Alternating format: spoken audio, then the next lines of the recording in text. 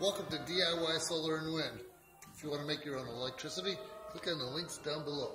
Today, Gilmore Car Museum. I love this place. So here we got 1899 Locomobile Steam Runabout. The Locomobile Company, Watertown, Massachusetts. 5.5 horsepower, $700. Kalamazoo's first new and used car. Kalamazoo, amazing.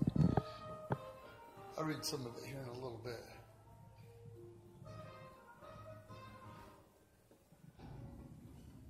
Isn't that amazing? Just those little tires. There's not much there. So how can it run out of steam? Has something to do with the temperature, the amount of water anyway.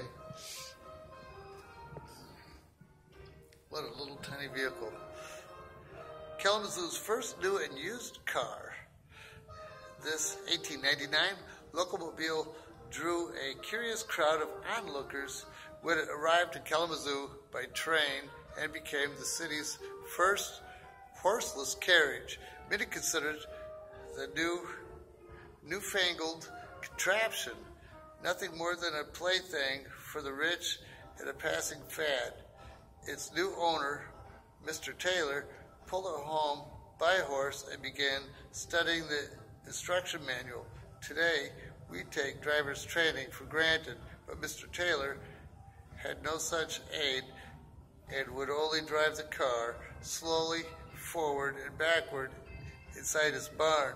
He was afraid to drive the motor carriage on a road for fear of hurting someone or scaring horses. Pioneer Dr. W.E. Upjohn, founder of Upjohn Pharmaceuticals and stepfather of museum founder Donald Gilmore. Oh, interesting. Visited Taylor and offered to drive the car.